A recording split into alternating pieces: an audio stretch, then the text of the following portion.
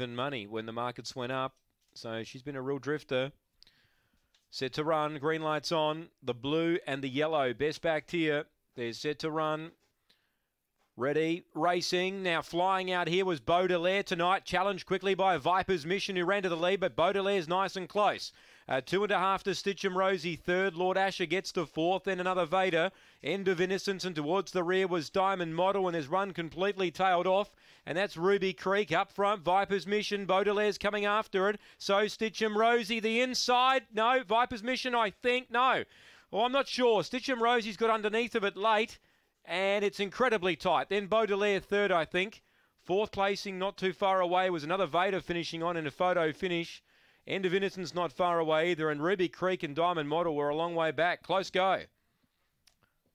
Very close. Look, I was going to go the 6, but on the line, Stitchem Rosie's come back. And yep, the 3's got him. 3's got the result here, Stitchem Rosie. Well, the 6 Viper's Mission was going to win for sure.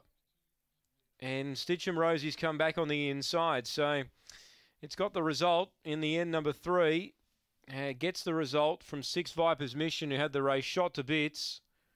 And on the line, looked like she'd done enough. And then just after the line, you could just see the white's jacket poking through. And yeah, no, she's got the result, Stitchem Rosie, on the inside of Viper's Mission. Very, very close go. 2 Baudelaire gets third. Another Vader gets fourth. 3, 6, 2 and 1. 23.30 to run. And 3, 6, 2 and 1 the placings here on the second. Very close finish, but the favourite gets there. Stitchem Rosie coming from behind to win the second event.